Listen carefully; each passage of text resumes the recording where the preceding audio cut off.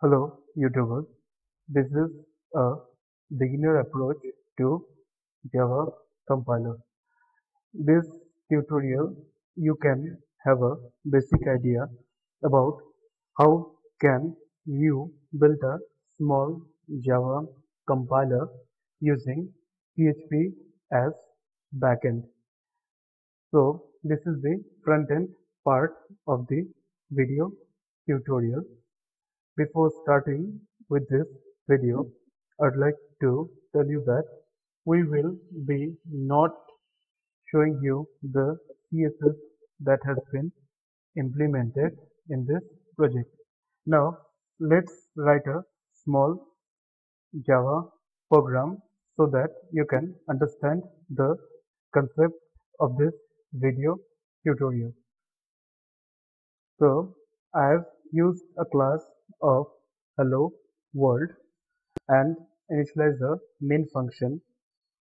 The main intention of this program is that we'll be writing a simple message, so it will be outputting to the console of that program. So I have not used any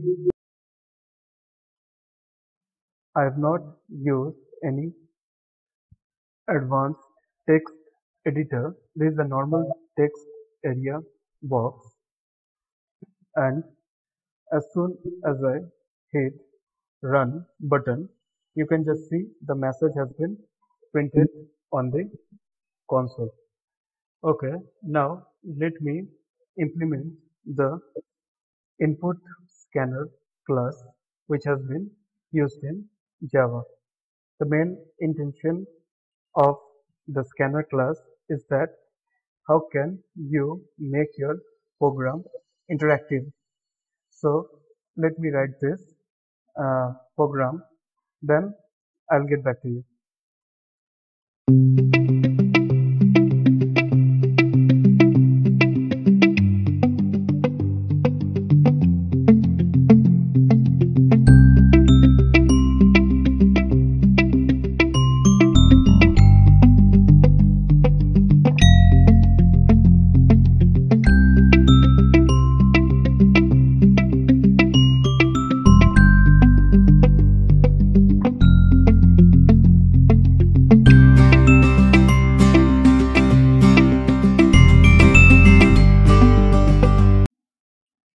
Okay, as we are end of writing the program, we'll be printing out the name of what the user will be entering.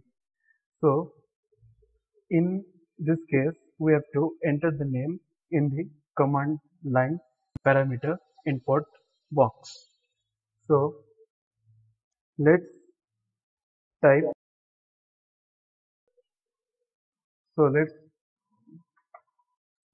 Let us type the name of the input. In this case, I've written as YouTube. So the thing will be appearing in the console of this browser. So let me run this program. So you can just see it is written here, your name is YouTube. So let's dive into the code of this routine. This is the front end part of the tutorial. So you can see I have okay, first let me run the program. Okay, let me start my WAM server.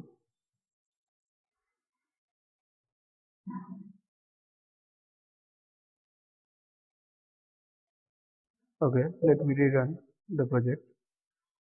Okay, now you can just see I have used two text area. One is input value and another is the output value, and a standard input box with the name of out. And in this thing we have grouped all the things into the form value input form, and we are using jQuery for passing the values to the backend. Now this entire function comes into one compile.php. So, so let us first move into compile.php. So guys, this is the compile.php file.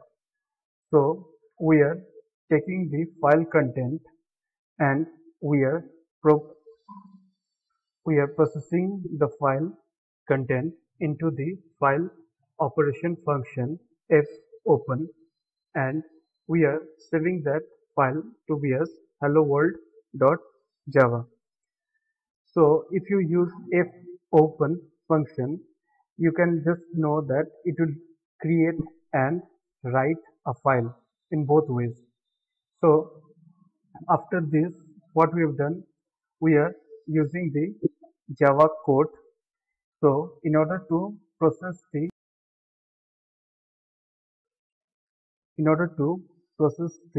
Java code, we have to install Java in your local system and tell PHP that this is the particular directory in which your Java has been installed,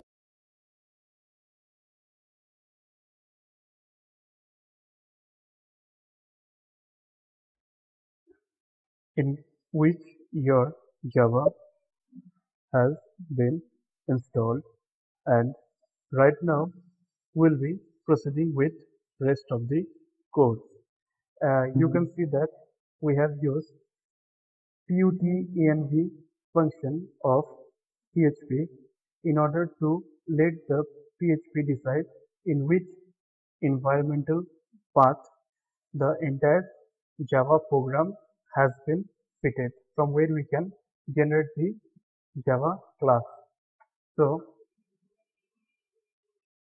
in order to run the program, we have to use shell exe with java hello world.java, and this is the compile cmd with descriptor array. Now the main function comes here. When you're working on pipes, indirectly you're working on this stream, you have to use the function as proc underscore open, that is proc open, the process which needs to be processed in the command terminal. So now we'll be checking whether this resource is a process or not.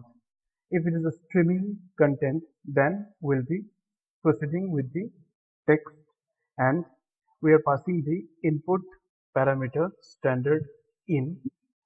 You can just see this is the input parameter box, and we are using explode to be as comma.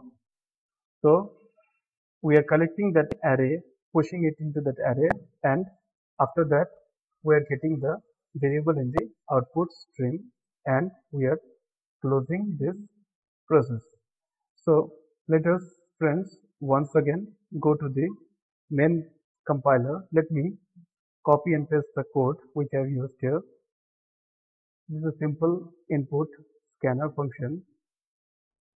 Now let me give the name as Ben Coder, and let me run the program. Okay, you can just see that Ben is already there because I've not mentioned next line. So let me make me line for this.